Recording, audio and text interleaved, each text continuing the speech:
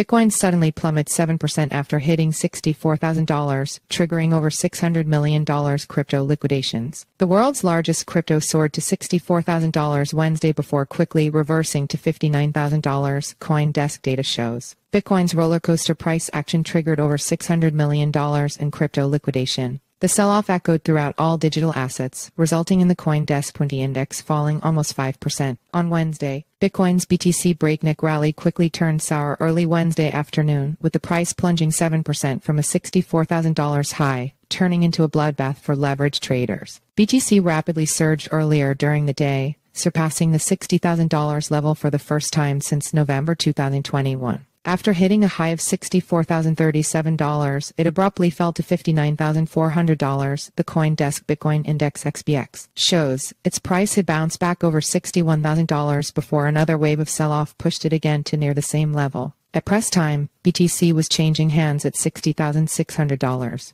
The sell-off reverberated across the broader digital assets market, with the CoinDesk20 Index CD20 dropping almost 5% after hitting a fresh all-time high of 2,260 earlier on Wednesday. Major cryptocurrencies in the CD20, such as Ether ETH, Solana's SOL, XRP, Cardano's ADA, Dogecoin Doge, and Avalanche's AVAX also dropped as much as 4% 9% in an hour. The sudden drop in prices caused a total of over $600 million in liquidations for all digital assets, flushing out leveraged trading positions, CoinGlass data shows. Meanwhile, amid the digital asset market's roller coaster, some Coinbase users were surprised to see zero balances in their exchange accounts. The company has since confirmed the incident and is investigating the matter.